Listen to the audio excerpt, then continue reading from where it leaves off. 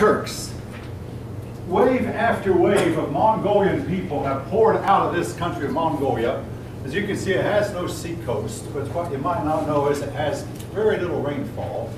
And its people will multiply fast. I mean, they live like nomads. I mean, they are nomadic people. They can multiply pretty fast. Then once in a while, the land gets to where it can't hold them. And they will up and move. And most of the time, they have moved into Western Europe. Now, at times, they have moved into China. But they've had to leave their country. We talked already about the Huns, were the first group we know of who left and came here and eventually established the country of Hungary. But now we're talking the Turks. Two groups of Turks, the Seljuk Turks and Ottoman Turks. They came, and the Turks might very well have put it into Islam.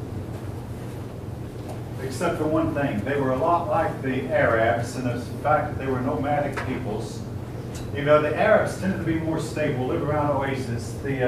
These people were wanderers, nomadic wanderers, more so than the Arabs. Anyway, they found a liking to Islam, and they converted to Islam. Otherwise, they might have put an end to Islam for good. But they converted, but there was one problem. When they converted, they stopped the infighting that had been going on between Sunni and Shiite. They temporarily stopped it. They temporarily brought some peace to the region. But they established such a rigid interpretation of the Quran that it stifled innovation, stifled change, made adaptation difficult. And to some extent, their influence is still felt to this day. They simply would not budge, would not change.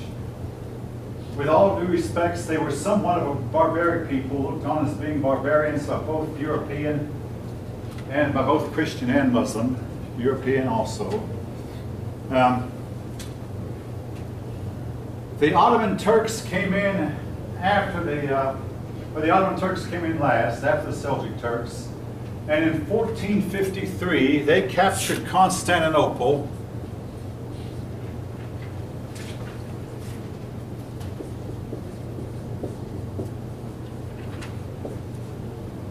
And they put an end to the Byzantine Empire. Now, it took them a while. I mean, they first came in around the year 1000. It took them almost 450 years to capture Constantinople. And one reason it took so long was the Byzantines had a weapon called Greek fire. Now, folks, if this sounds fantastic, I'm sorry, but here's the story they tell about Greek fire. Any of you heard of Greek fire? All right, a couple of your heads are nodding. According to the story, that once it touched anything, there was no way to put it out. Now, for instance, the Muslims invaded the Byzantines with wooden ships. Of course, that was all they had. But the Byzantines would set these wooden ships on fire, the Muslim ships. And according to the story, these ships would continue to burn even as they went to the bottom. Even the ocean would take a long time for the ocean to eventually put the fire out. But they would keep burning. We have to wonder, well, what kind of fire would still burn underwater? Either the ancients exaggerated, but it is true that any time, if you've been around then and some Greek fire touched your body anywhere, you were going to die. Rolling over in the dirt would not quench it.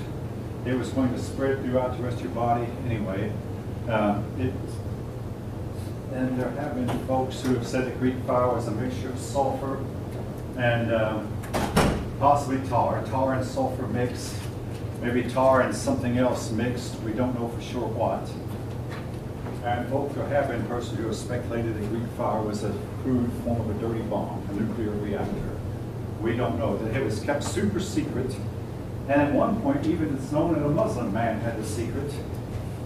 But it was kept super secret. And finally, it's believed that the last man who knew the secret died. And the secret died with him, unless somebody somewhere knows the secret today. But it was a secret weapon that the Byzantines used to hold off the Turks for a while. Now, even in 1453, when the Turks besieged Constantinople, the Byzantine people used Greek fire. But by this time, the Byzantine army consisted of a mere 5,000 men, and the Turks had more than 100,000 men. So just by sheer force of numbers, the Greeks were overcome. The Greeks, so were the Byzantines. The Byzantine Empire was sometimes called Greek. Now, which takes me up to the Crusades. The Crusades lasted about 200 years. I'll give the dates. The dates were from 1095 to 1290. You know, it was 195 years. All told, there were about 200 individual movements that could be called crusades. But of those, only 9 are really important enough that we try to remember them. There was the First Crusade, Second, Third, Fourth, up to the Ninth Crusade. Then after the Ninth Crusade, there were other attempts to... what brought the crusading spirit about was that among the Europeans, there were rumors going around, well, back up a bit. A lot of Europeans would go visit these sites in the Holy Land where Jesus had lived and where David had lived and Solomon. And there were rumors going around that the Muslims would beat up and rob Christian pilgrims on their way to these holy sites.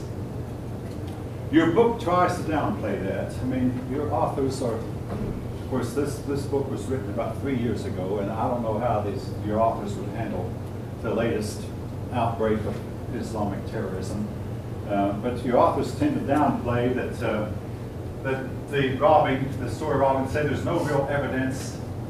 Well, folk, you can say there's no evidence for anything.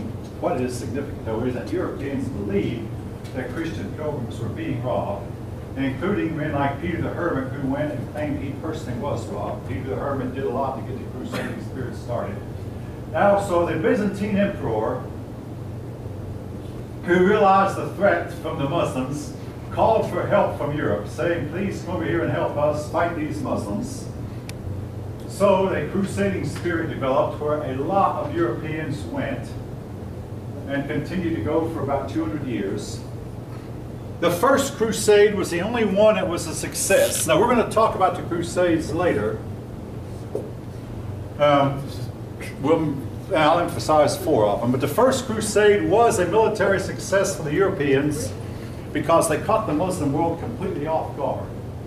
The Muslim world might have been expecting Mongolians to come in, or Turks, or whatever, but Europeans, the Muslim world was in a state of disunity, infighting among themselves, and the Crusaders were able to capture the city of Jerusalem and set up a kingdom that lasted about 100 years. Then,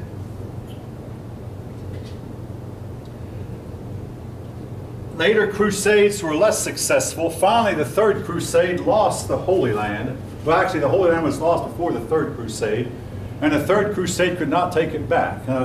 During the Second Crusade, the Christians still had the Holy Land, but they could not make any gains, and the Crusaders went home in defeat, or partially defeated. The Third Crusade now, the Muslim world got a charismatic leader named Saladin. Now, Saladin has made news in modern times. Saddam Hussein claimed that he was descended from Nebuchadnezzar and Saladin, and folk, he probably was. Here's why. I'm probably descended from every European who is alive, who has any sense at all, every European alive who lived around 2,000 years ago. I mean, we have 2 parents, 4 grandparents, 8, 16, 32, 420, 256. And it goes back, by the time you get 30 generations, or 900 years, you have more than a million ascendants. Assuming 30 years a generation, that is, that's which is average. You follow on math, follow the logic. Go back 2,000 years, and you're descended, if you have any European ancestry at all, you're probably descended from every European who was alive 2,000 years ago who has descendants, that is. So, I mean, all right, so for him to say that he was descended from Nebuchadnezzar who lived 2,600 years ago, on some branch of family he probably was. As for Saladin, who had lived 900 years before, he probably was. I don't think you could document it or prove it. But Saladin, he liked both men because Nebuchadnezzar captured the Jews and carried them captive to Babylon, as I've already mentioned. And Saladin drove the Crusaders out of Judea also, drove the Crusaders out of the Holy Land. So he was a great admirer of both men. Anyway, Saladin was a leader, And he was able to keep both sides happy, I might say. Every once in a while you get a man like that, who everybody likes, can appeal to both sides. And hey, in my own lifetime, there was a leader in the communist world named Tito, leader of Yugoslavia. Some of you might have heard of him, Tito, and he could keep Muslim and Roman Catholic Christian, Orthodox Christian, all into one unity. I mean, I don't know how he did it, but with his charisma, personality, whatever. Saladin was a lot the same. He could keep both sides of the Muslim world somewhat content. He drove them out. One of the greatest leaders Islam ever had. Too bad he could not have lived forever. The Fourth Crusade wound up weakening the Byzantine Empire. Instead of fighting the Muslims like was supposed to, it wound up turning on the Byzantine Empire and captured and occupied Constantinople and did irreparable damage to the Byzantines. Then the 5th, 6th, 7th, 8th, and 9th Crusaders had less and less success. Then, in 1290, the last crusade went, had no success whatever, but the crusading fervor stopped in the year 1307, when the Black Death hit Europe and carried off a third of Europe's population. The plague was all over the known world, the bubonic plague, the Black Death part of the bubonic plague. And the result was Europeans stayed at home for a time. Now I'm going to jump forward in the history a little bit. All right, so Europeans did not capture the Holy Land at this time. Well, go forward a few hundred years. European technology rose and rose. They developed better cannon, better ships, better gunpowder, better navigation techniques, while the Muslim world stayed still, thanks in large part to the Seljuk Turks and the Ottoman Turks who discouraged innovation. And one after another, almost every Muslim country was conquered by a European country. Libya here, conquered by Italy. I mean, don't memorize this yet. I mean, you'll get it in second semester. Italy conquered Libya. France conquered Algeria. Then France conquered much of the Sahara Desert. Great Britain conquered Egypt and Palestine. France conquered Iran and Iraq. Arabia was spared. Morocco was spared. But just about all this other part of the Islamic world was conquered. Now, Great Britain tried to conquer Afghanistan and couldn't, so but some of the Islamic world escaped, but the Islamic world fell to the Europeans. Then came World War II, and after World War II, it became unfashionable to have colonies, so Europeans gave up all their colonies. And the result is what we see today. But eventually, in other words, Europe got hold of these lands only to give them up. All right. We're going to talk more about the Crusaders later. Just want to introduce to them, just let you know that they did happen. And to this day, Islam holds Europe responsible. In other words, basically the bad guys were the Europeans. Just like if you're an Islamic person, the bad guys are always the other fellow. And you're always right. Now, Islam was invaded by another group called the Mongols, led by Genghis Khan.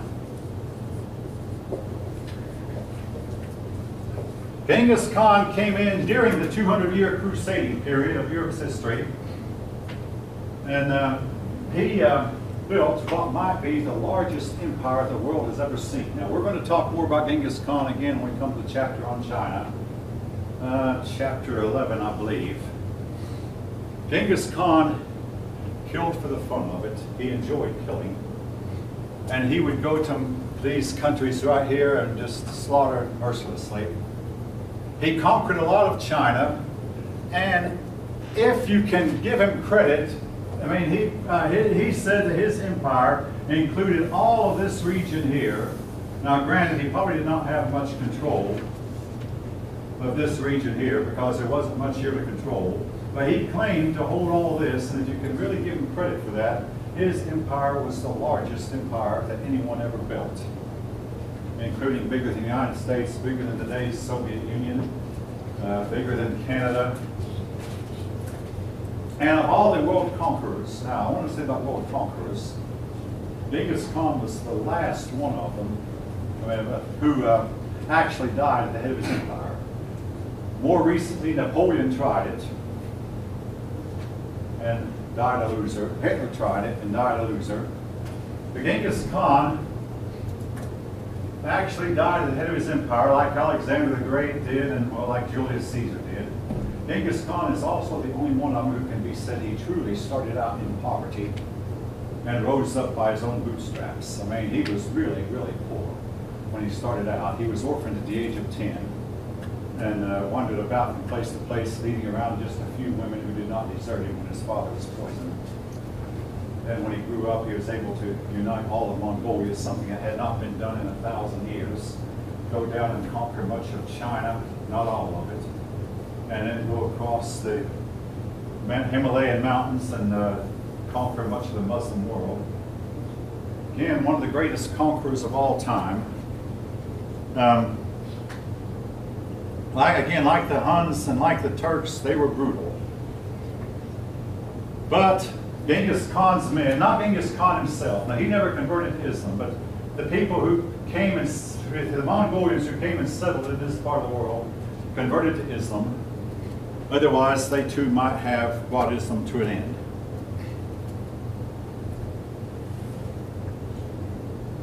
But with the arrival, I mean, when the Ottoman Turks, what they built died down, when what Genghis Khan built kind of died down, the Muslim world was disunited and has remained disunited from that day till this. And they have spent the last 1,200, 1,100 years fighting each other. Now, folks, this is something every Muslim really knows. Islam would possibly have conquered the whole world except for one thing. They started fighting among themselves. And this is still going on. Now, I mean, I'll give you an example. I mean, what's going on right in the world right now. Russia is against ISIS. Well, the United States is against ISIS. But then ISIS is fighting Assad, the head of Syria. So the United States wants the United States wants Assad taken out of power, but Russia wants him in. So on the one hand, Russia is our friend because we're both fighting ISIS. On the other hand, Russia is our enemy because Russia wants to keep Assad and the United States doesn't. This is a type of fighting that has been going on among the Muslim people for hundreds of years. On the one hand, they're on your side. On the other hand, they're against you. And it's difficult to tell who's on whose side at one point or another. I got permission from my sister to tell this, so I'll tell it. I mean, this happened more than 40 years ago. When I was 18 years old, my 10-year-old and 8-year-old sisters got into a fight. Well, the 10-year-old was getting the best of the 8-year-old, and I didn't think this was quite fair, so I thought I'd intervene on behalf of the younger 8-year-old. And the next thing I knew, both of the girls were pounding on me. What does this have to do with the lesson? Quite a bit. This is what the United States has found itself involved in many, many a time when it's tried to intervene in some of the internal affairs of some of these Middle Eastern countries, or Latin American countries also. Same thing. To make both sides angry at you. All right. Now, there's so much for the political history. I mean, I want to sum up the political history in brief. Started out in Arabia, overspread to here, and got much of, all the way over to Pakistan, what's today Iran, Iraq, and even made inroads into Spain, even though they eventually were driven out of Spain. They were stopped by the French here and could not make any headway into France. And in India, they were stopped. They got Pakistan, were stopped in India. And part of it was they cannot fight very well in terrain where there's a lot of bushes and trees and mountains and undergrowth. And they fight best in an open desert from horseback, which is an obsolete way of fighting. But in those days, they simply did not fight very well. When they came to a place like Spain or like India, their fighting ran out of steam. They were united for a time. Then they were hit by the Crusaders from the west and by the Mongolians from the east. They managed to survive. They managed to convert the Mongolians, the Turks, and the Genghis Khans, some of Genghis Khan men. managed to convert them, did not convert the Europeans. This is basically the political history summed up in about a minute capsule.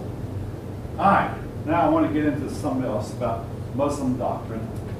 What do Muslims believe?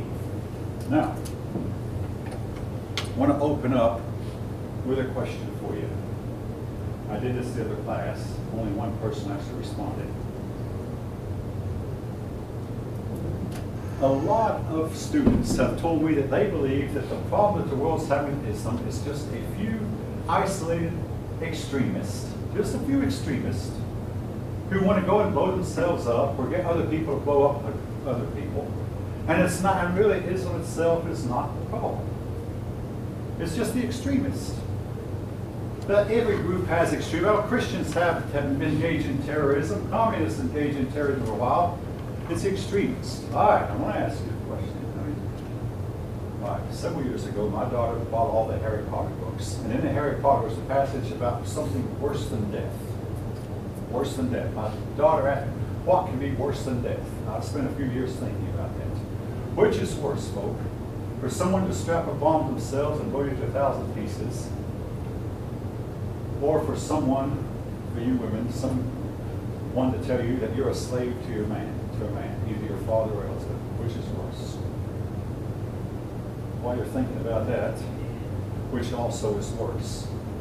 Someone telling you that you have to join and worship in their mosque, or blowing you to 1,000 pieces? Which is worse? Depends on where you're going. Well, yeah, that's on a spiritual level, yeah, where you're going. Folks, I have to say that for a person to strap a voodoo doll on himself and go to a public place and blow himself, it's not so bad compared to telling people for hundreds of years that they have to live a life where the women are slaves and everybody is a slave to somebody else. The younger brother is a slave to the older brother. The older brother is a slave to the father, and the father is a slave to the local soldier. And where freedom is unknown. Where the scientific and technological progress is unknown. They don't have it. If any of you want to disagree with that, you're welcome to. I won't argue with you. I'll let you say your piece. Worse than killing is slavery. That's why some of our founding fathers, like Patrick Henry, said, give me liberty or give me death. It's not just a slave enslavement of where that they work. It's an intellectual enslavement. It's intellectual enslavement as well as a spiritual enslavement. I want to repeat what I think I said last class. If Thomas Edison had been born in this part of the world, he would probably have invented nothing, because these people have invented nothing in the last 1,000 years, that is. They did invent a few. We'll talk about some of the things they did invent before the year 1000. Things that were very beneficial. They once were ahead of Europeans, scientifically and technologically, and in medicine and astronomy. They once were ahead. But like the race between a rabbit and a turtle, the rabbit went to sleep, and the turtle kept on going. They fell behind somewhere along the way. So again, is the problem then a few extremists, or is the problem the religion itself? If I look fearful saying this, I mean, you're right, I really am. And if you're afraid to speak up, I don't blame you. The safest thing to do is sit back and be quiet. Yes? So what are some of the doctrines? I'm getting to the doctrine. I mean, okay, one of the doctrines is, all right, here's one of the main doctrines that make them act like they do. They have no assurance of a happy afterlife. Even Mohammed once is known to have asked, when I die, I wonder if Allah will have me. There's one exception. There's one way they can be assured of a happy afterlife. And that is if they die in a jihad, in a holy war. So they believe, strongly believe, that if they strap bombs to themselves and blow themselves to 1,000 pieces and blow everybody else around them up and take out as many people as they can and hurt them, this is a way to where they will have a paradise. They will go to paradise and have, I've heard 70 and I've heard 72 virgins awaiting them. Most have probably heard the story about the virgins that await those who blow themselves to pieces and blow everybody else around them. They have, so this is one of the reasons that makes them act the way they do. They have no other assurance. Also, in Islam, there is no real assurance, no real way to get forgiveness. Now, I've had a Muslim man call my hand, and he said, well, yes, Muslims believe you can get forgiven if you stop the sinning you're doing.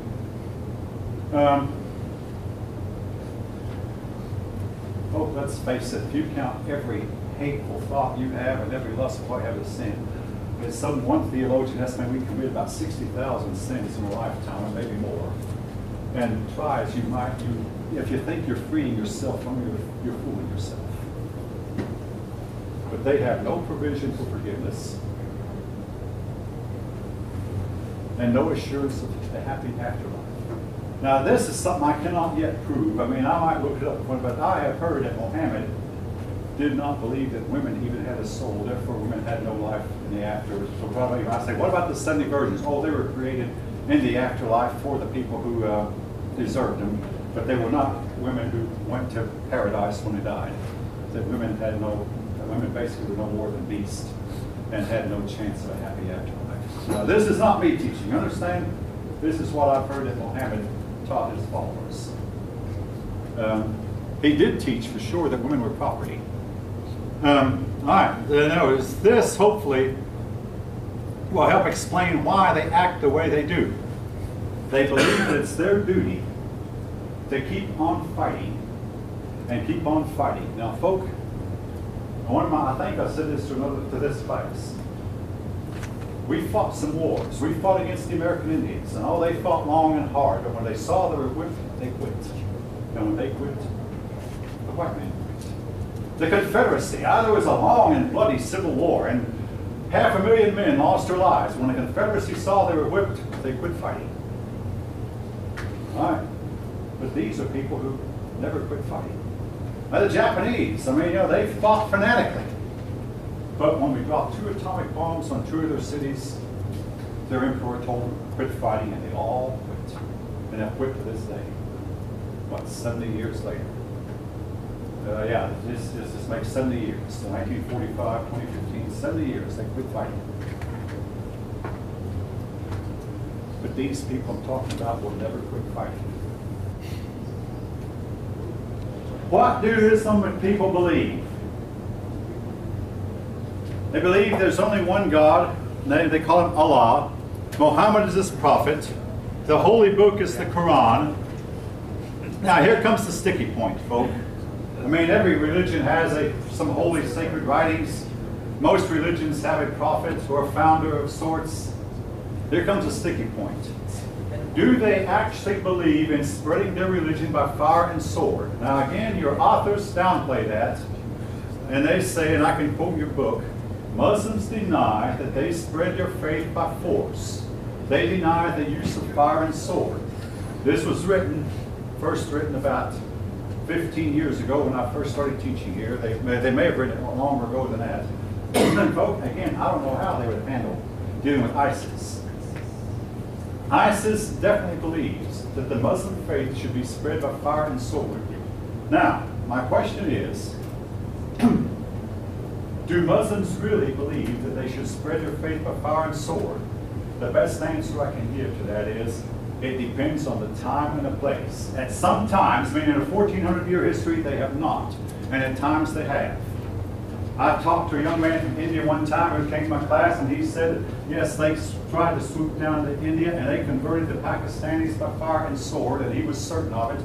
I did some research on it. It looks like in a lot of cases that's true. But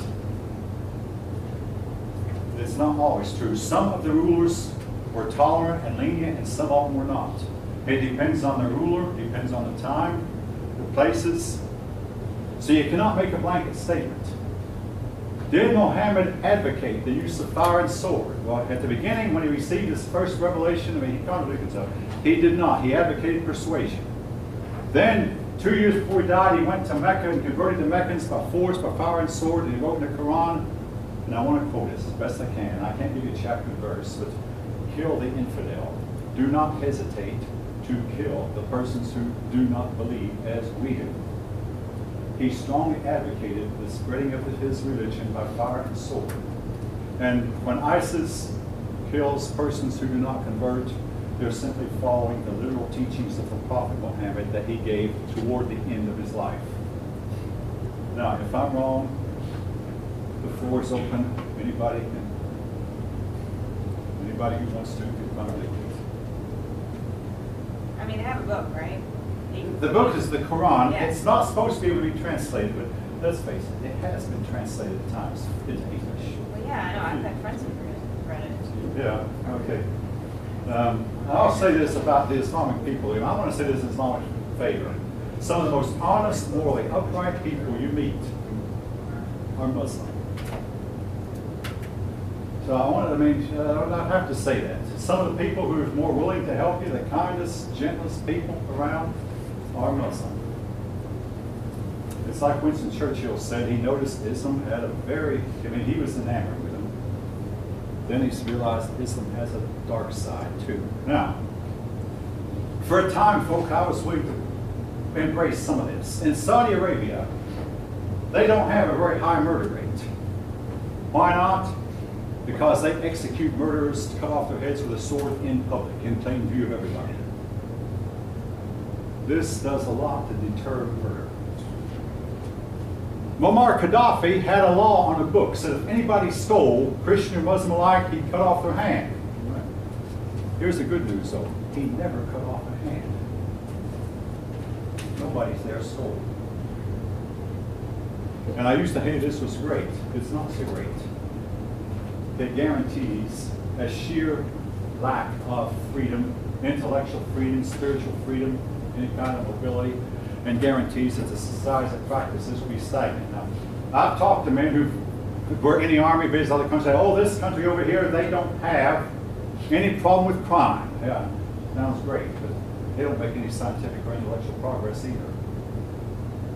Their people grow up, marry, die, bring forth another generation, living the same old way generation after generation because they're afraid to venture out, step out, afraid to dissent, afraid to disagree.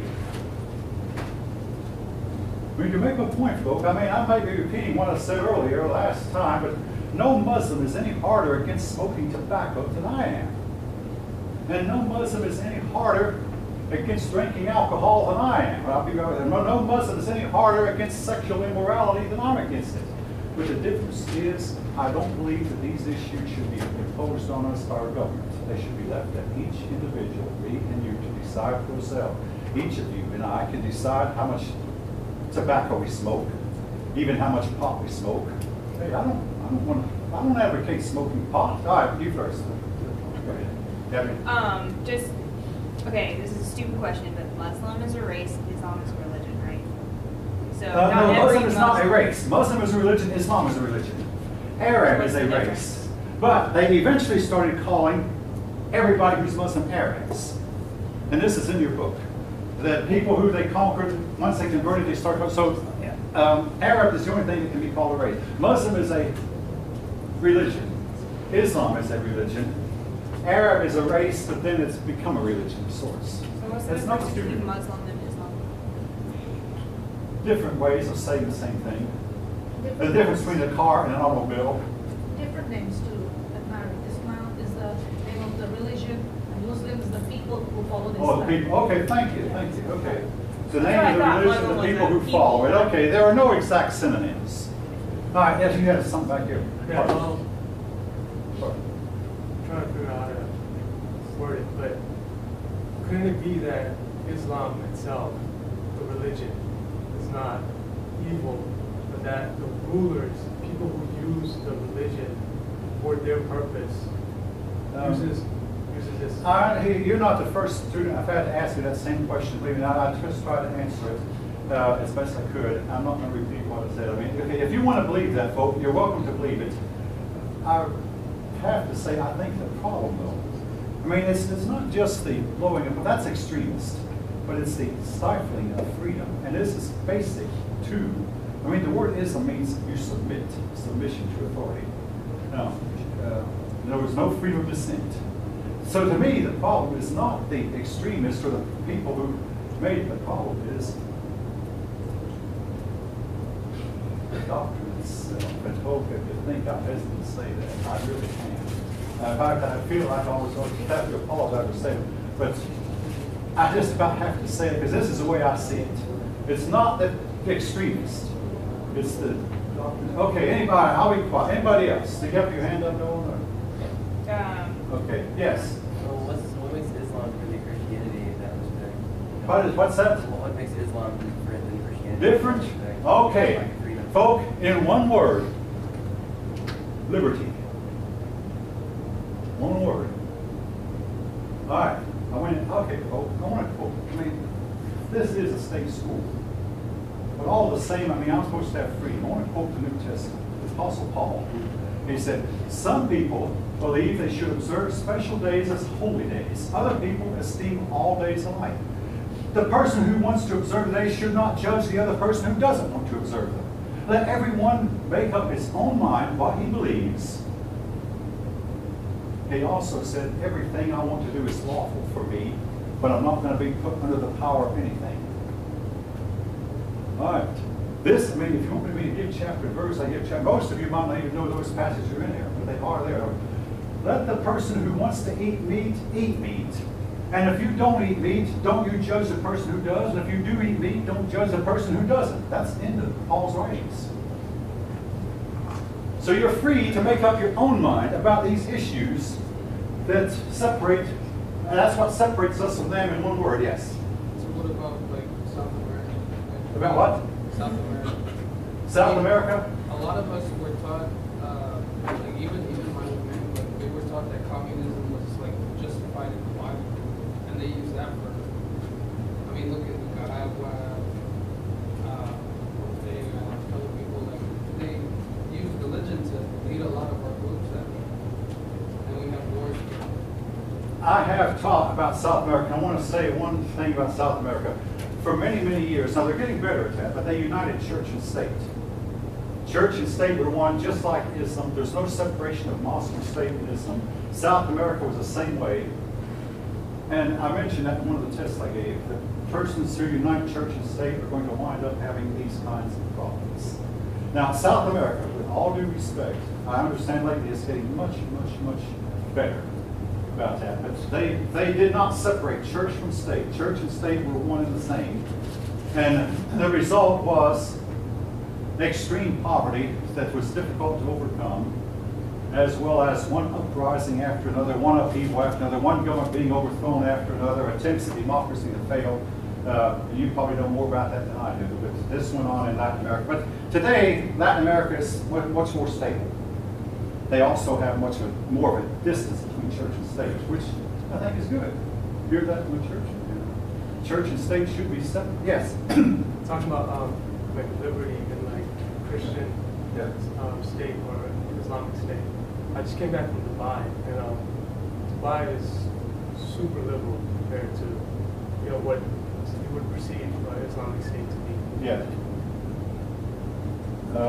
I'm not familiar with it, regrettably. I mean, there's, I'm not that familiar with that particular part of the world. And even technology-wise, I would say they're more advanced than the United States. They might be. All right. Well, I see a couple of heads nodding. All right. I am not familiar with it, regrettably. If they're more advanced, if you think they're more advanced in the United States, you're welcome to say that here. All right.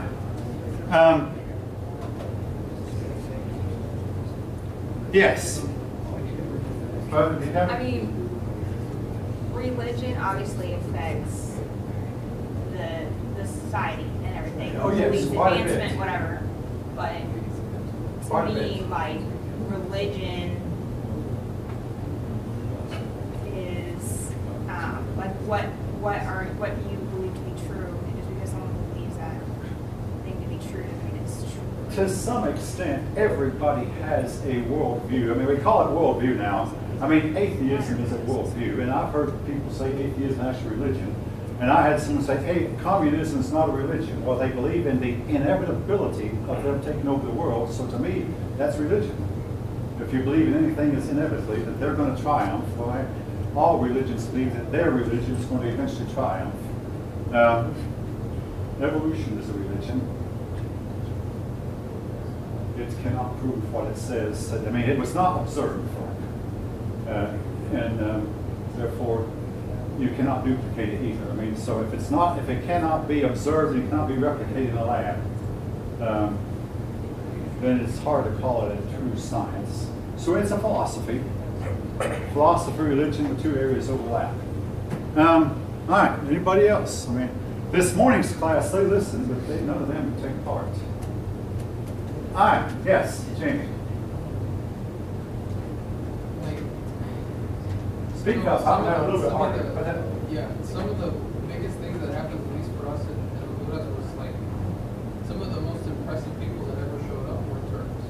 I mean, we had Turks, we had Germans come, they built some of the best schools that even when we turned down, I mean, like, the Lempira used to be worth 2 for $1.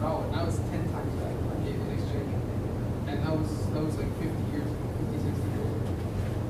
And I mean, we were most impressed, we were most advanced by people from outside the country, people from Muslim nations. I mean, they were far ahead of us by far. 1,000 or so years ago, they were far ahead. That's the point I'm talking about. They fell behind. They fell along the wayside. I'm just saying, like, I don't think a doctrine I don't think their doctrine is stifling anyone. I think it's a location-based thing. I think some places are better than others.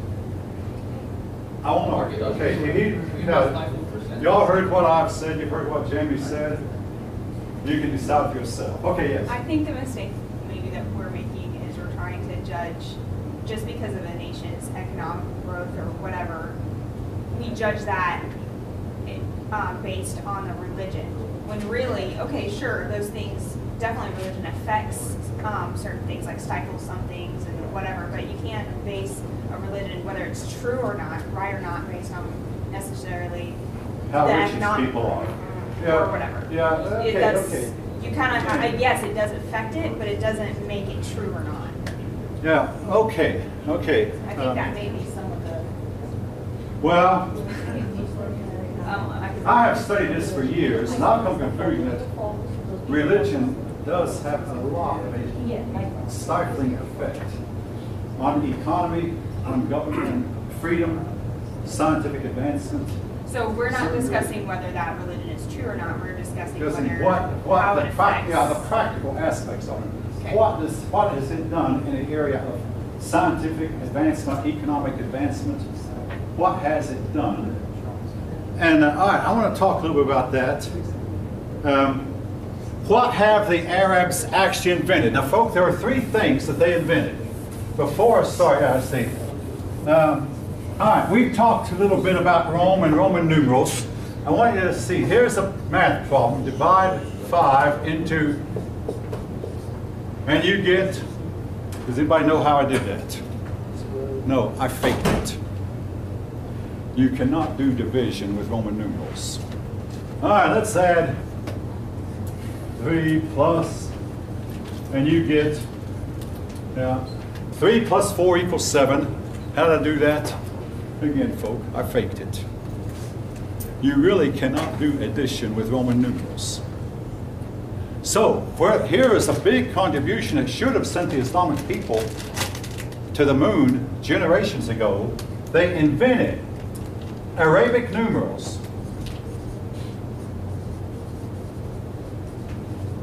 Which is what we are using when we do our arithmetic, when we write numbers. The numbers 1, 2, 3, they're Arabic numerals. And in addition, they invented the number 0. Now 0 is actually a number. In fact, it's the most important number of all numbers. It's the central point of all numbers. Numbers start with 0 and they go in 2 directions. Positive 1, positive 2, negative 1, negative 2, negative 3, negative 4. Out from the number 0. Numbers go in 2 directions, beginning at 0. Very important. With the Arabic numeral system and with the number 0, you can teach 9-year-olds how to do long division.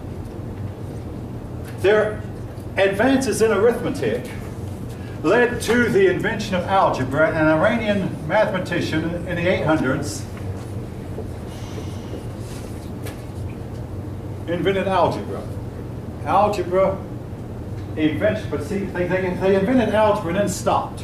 Well, they should have gone on from algebra. I mean, they taught Europeans algebra, then Europeans invented trigonometry, calculus, and the other mathematical branches that branch off from algebra. But you have to start with algebra. Advanced mathematics starts with algebra. Now, do any of you know what I'm talking about? Maybe a couple, well, at least one head is nodding, like you understand. You have to know algebra in order to learn trigonometry. You have to learn algebra before you can learn calculus and some of the other branches of mathematics. It starts with algebra, folk. Without algebra, we're lost. All right, they started, these inventions, by the way, were all invented before the year 1000. After the year 1000, it's hard to find anything that they've invented. Now, one thing they gave to the world in the field of literature is the stories about the Arabian Nights. Any of you read about Alibaba and the 40 Thieves? It's one of the stories. Aladdin and the magic lamp, the lamp that he could rub and would make a wish and everything. If you've read those stories, they come from the Arab world. I'm trying to think of a few other. But anyway, Alibaba and the 40 Thieves, and where the password was open sesame after the sesame seed. Yeah, there was about 1,001 stories that supposedly were told. Some of the more famous ones are the better ones that reached us. Big contribution to world literature, but in a field, in a field of science, technology, politics, they have managed to invent practically nothing in the last 1,000 years. Now again, this might, it's up to you to decide whether this is a reflection on their religion or not. They are really bothered by the fact that technology passed them by and went to Westerners instead of them. It upsets them. And also, I want to say this in Muhammad's behalf, he did favor, he did advocate scientific inquiry and scientific investigation. So what happened? Well, after he got gone, after he got gone, a couple things. Number one, the Seljuk Turks came in and they stifled any kind of inquiry or dissent. You have to have freedom of dissent, folks, to have scientific advancements. It's simply you have to allow people to disagree with you in order to advance scientifically. It's a must. Hey, when Robert Fulton put together a steamship, they called it Fulton's Folly, and they laughed at him until he got it to working. Then they all stopped laughing. There was a man named Colonel Drake. No, he was not a colonel. Colonel was somehow his first name. He drilled for oil. He believed that oil was underground in veins and could be gushed up. You could just tap a vein. It was called Drake's Folly. He drilled and drilled till one day the oil gushed up. Got him all soaked with oil. And the other person who was drilling with him, whom he was paying $2 a day, which was a big wage back then. The year was 1890 something. He drilled for oil and got it to gush up, and without that oil, we would not have the automotive world we have today, the buses, the cars, the trains, the planes, the ships. There's not enough whales in the ocean to keep all that going. He was called Drake's Folly. The Wright brothers were told that they could never get a heavier than air machine off the ground. So they did. They dissented. You must allow dissent. Well, that's why this paper that I've had you look at as a sample was written by a Muslim man from another school. He talks like it's so awful when one of our senators will disagree with our president. I think I'm repeating myself. My wife disagrees with me sometimes, and oftentimes I'm better off for it. Because sometimes her idea is better than mine. Not all the time, but it does happen. And as soon as she said, I should have thought that. You have to allow freedom to dissent if you're going to have any kind of scientific progress. All right. Now, regrettably, after these inventions, algebra, the Arabic numerals, and the zero, they got to where they didn't invent much in modern times. In the last 1,000 years, in fact. And again, it bothers them. Now, one other thing that happened to them, I read this one time, and I can believe it. Eventually, their science began to conflict with their theology. Now, folks, this is true of every religion, including Christianity, where the science seems to make discoveries that conflict with your religious beliefs. What do? I say, let the scientific progress march on. Here's why. Science changes drastically. The idea that the earth was the center of the universe put forth by Ptolemy, you know, Ptolemy was the ruler of Egypt, Cleopatra was the last of the Ptolemies, put forth one of the Ptolemies that the earth is the center, lasted in European science for 1,800 years. Then along came Copernicus. He said, no, the earth is not the center, and he was persecuted eventually. The Europeans began to accept, yeah, the earth is not the center of the universe. Okay, now. So we went one direction, turned around and went the other direction.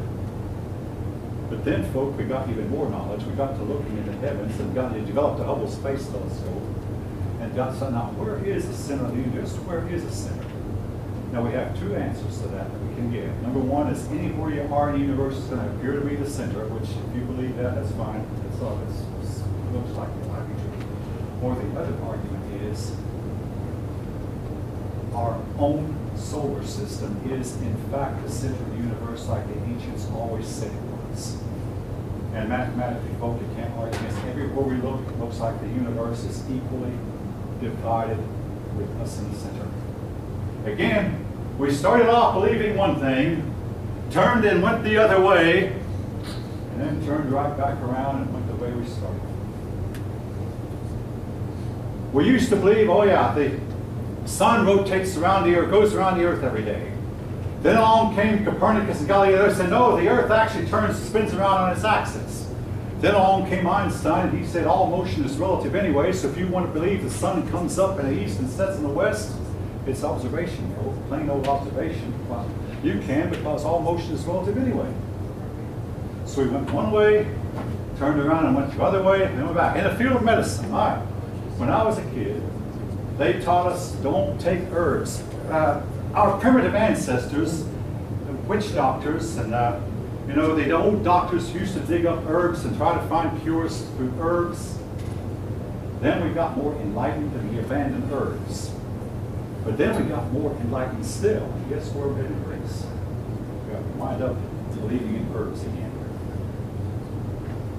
Any of you know what I'm talking about? Now be careful taking herbs, folks, because they can damage your kidneys. They can damage. They can do a lot of damage to your health, cripple you up, make you walk with a cane before you're 60. And a lot of persons have found out the hard way. Be careful. They have benefits and they have drawbacks, and we're just now beginning to find a drawback. But herbal medicines has made a huge comeback. Again, science can go one direction today and turn right around and go the opposite direction tomorrow.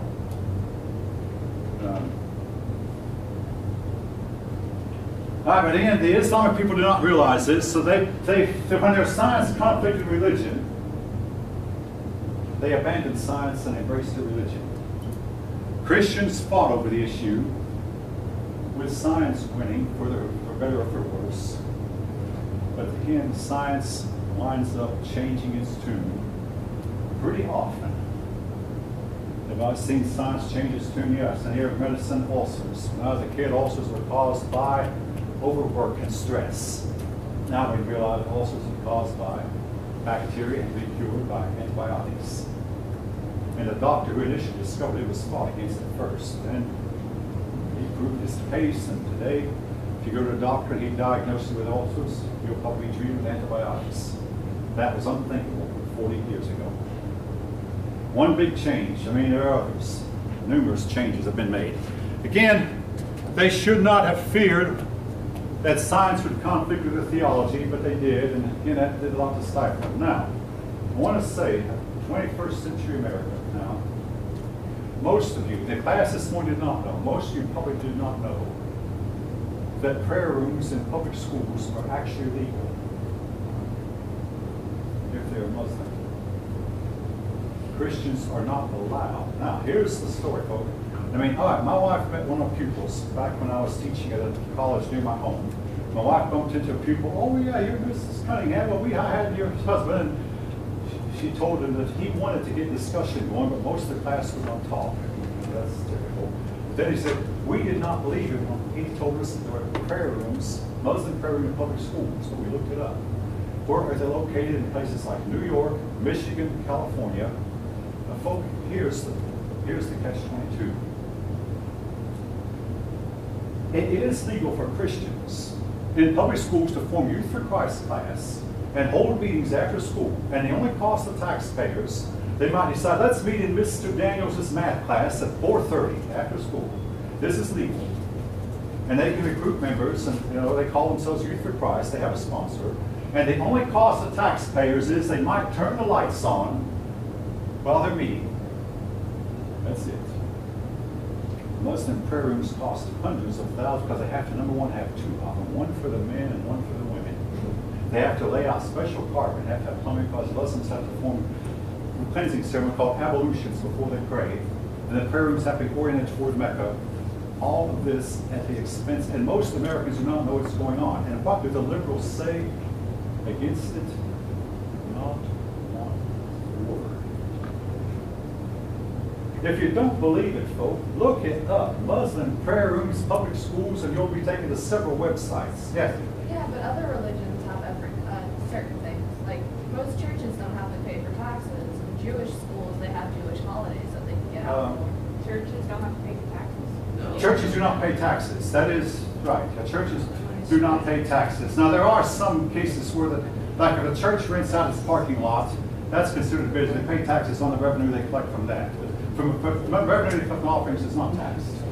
This is, yes. Well, there's a difference, folks. I mean, to me, a big difference. No church would be allowed to put a chapel of any kind on a public elementary or high school, even at church expense. Whereas these Muslims get hundreds of thousands of dollars from state governments and local governments at taxpayer expense. Now, if you don't see the inconsistency of it, I do.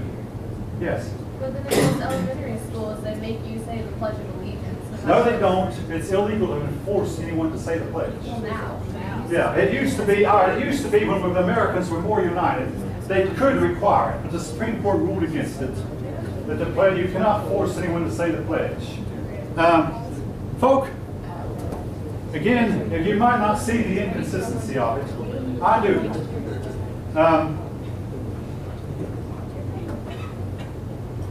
Now, right at this moment, there is a man, a high school football coach, who went out the 50-yard line voluntarily and said a prayer on the 50-yard line.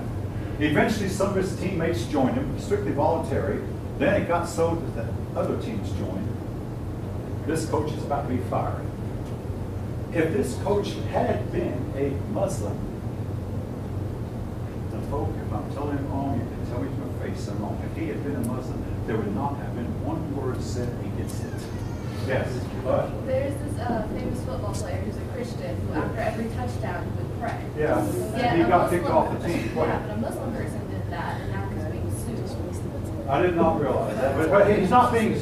I'm sure he's not being sued by the government. Sued for praying. It's illegal. Yeah.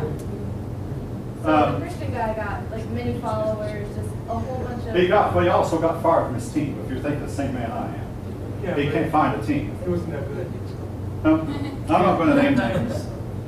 Now, I don't know about the Muslim case, but basically, okay, well, even if that's true with the Muslim man, he should not be sued, just like the Christian man should be allowed to pray when he wants to. Yes?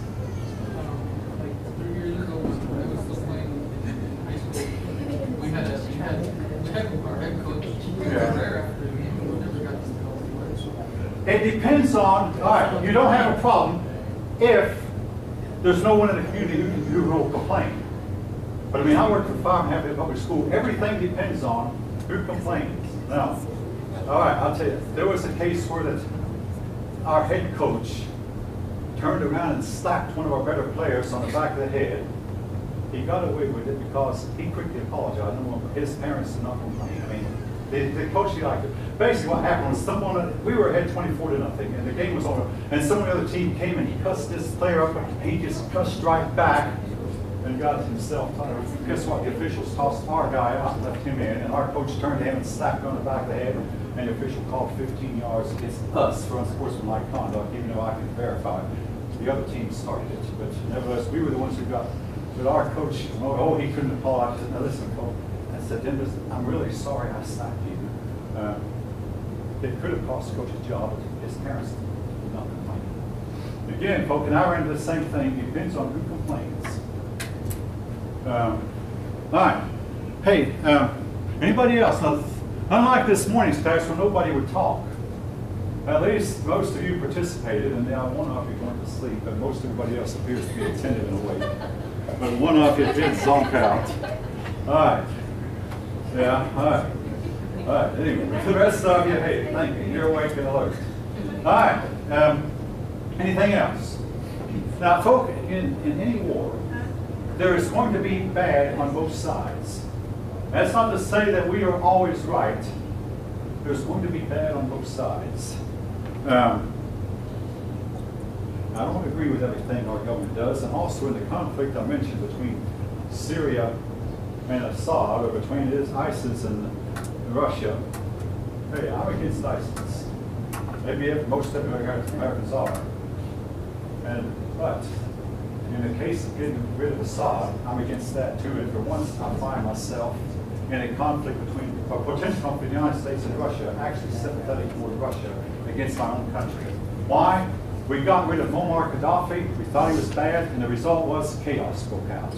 We got rid of Saddam Hussein. We thought he was bad, and the result was chaos broke out. And I'm afraid if we get rid of Assad, things are going to be worse than they are now. Yes?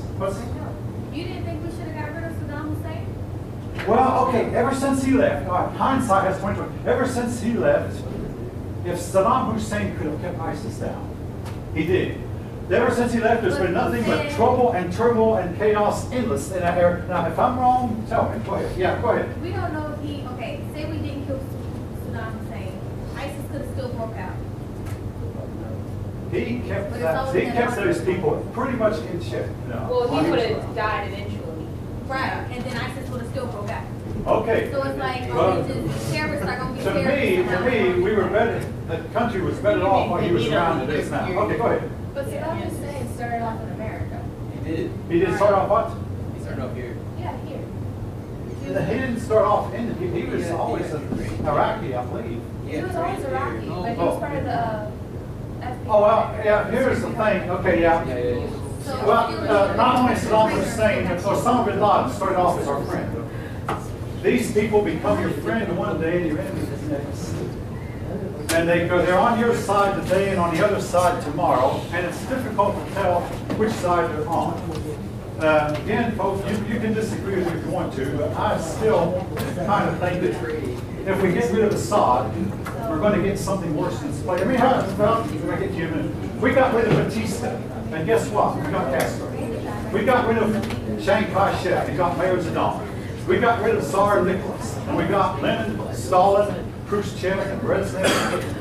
You might see, but sometimes you get rid of a bad apple, and you get a worse apple. Yes, you got something over I was going to say, probably being a leader, not necessarily that leader. Yeah. We might get something worse. All right, listen, we have a couple minutes left. Yes. Going on what you said.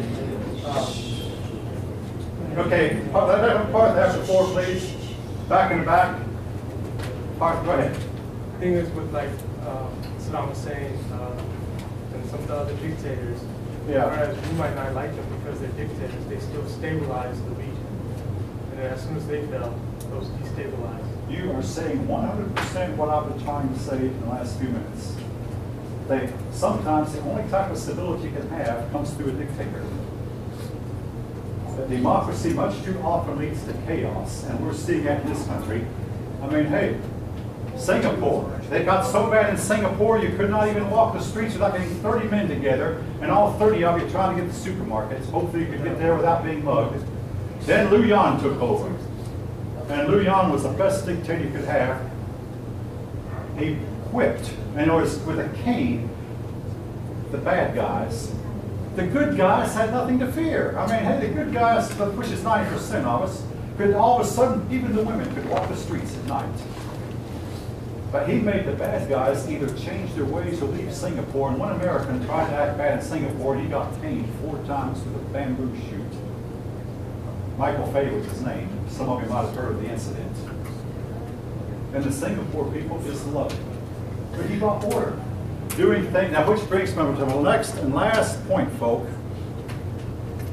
We are not going to be able to win the war against terror fighting within the confines of our own morality, fighting within the confines of political correctness. When Abraham Lincoln won the Civil War, he won it by suspending the Constitution, by jailing people who disagreed with him. Woodrow Wilson jailed people who disagreed with him, and he won. Franklin Roosevelt, Winston Churchill did the same thing, and they won. We did not jail dissenters in the Vietnam War, and they lost. We're going to have to fight them somewhat on their terms, and they don't fight. I mean, ISIS is about the 7th century up to the 21st century, and we taught us how that wars used to be fought. Folk, the Confederacy, one of the reasons the Confederacy lost the war, they tried to fight clean. And General Sherman came through and burned the state of Georgia, burned the city of Atlanta to the ground. If you don't like what I'm saying, I'm sorry, I don't like it either. But it's the way wars are fought, and we are not capable of fighting dirty anymore. We criticize our grandfathers for imprisoning those poor little innocent Japanese, and we would never do that again. No, we're not going to do it until they dirty bomb one of our cities and kill 1 million of our folk. And then maybe we'll change. Maybe. After it's too late. Don't think they're not capable of doing it. They're capable, and their morality is so low that they will, in fact, do it to us. And we're going to sit by and let them. Okay, time is up. Hey.